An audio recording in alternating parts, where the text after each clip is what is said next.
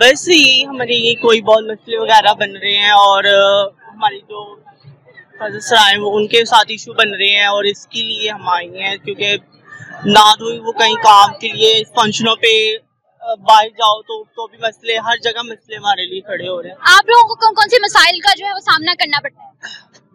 ये जहाँ भी मैं क्या बोलूं, Our requirement is our freedom। हम चाहते हैं कि हमें फुल टाइम आज़ादी दी जाए, जैसे कि एक औरत को आज़ादी दी जाती है, हम भी औरतों की तरह हैं और जेंडर डिफरेंस है जस्ट, और हमें जॉब्स के लिए फुल फ्रीडम दी जाए, जॉब्स में हमारे लिए परसेंटेज इंक्रीज की जाए और हाँ सबसे बढ़कर रिस्पेक्ट दी जाए, जेंडर डिस्क्रिमिनेशन को ख़त्म किया जाए और सबसे स्पेशल चीज़ ये है कि इंसानियत के दायरे में रह के इंसान ही समझा जाए और इस तरह मिसबिहेव नहीं किया जाए जैसे आजकल ख्वाजा के साथ किया जाता है, उनके मर्डर्स वगैरह किए जाते हैं, ऐसे नहीं होना चाहिए। क्या मुतालबात कर रहे हैं? हम हुकूमत पाकिस्तान से यही कहेंगे कि हर रोज खवातीन के ऊपर मुख्तलिफ किस्म के मजालिम होते हैं, हम उनसे असल इंसाफ की डिमांड करते हैं कि इस इंसाफ की हकदारों को इंसाफ मिले, चाहे उनका ताल्लुक किसी भी तबके से हो। खवातीन बहुत बुरी तरह पिस रही हैं। क्या मुतालबा कह रही है? क्या प्ले कार्ड पकड़ा हुआ है आपने? My play card basically says that women should be more angry about their rights. They shouldn't like let it slide. Like, you know how society tells us that they should be submissive and they should keep quiet about it. I'm telling them they should be angry and they should fight for it because these rights are there for them and they are being discriminated and they're being deprived of their fundamental rights. So be angry about it and fight for it because I know women have enough power to change the world. Thank you.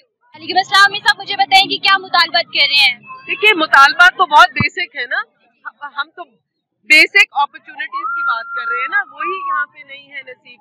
और आप देखें कि औरतों के crimes against women के खिलाफ भी कुछ सीरियस कदम नहीं उठाया जा रहा। कंदील का भाई है तो वो दंदनाता फिर रहा है। आपने पढ़ा होगा वो 7 दिन की बच्ची को एक बाप खुद मारने की हिम्मत रख सकता है, और इस मुल्क में सब कुछ एवरीथिंग गोज हो रहा है।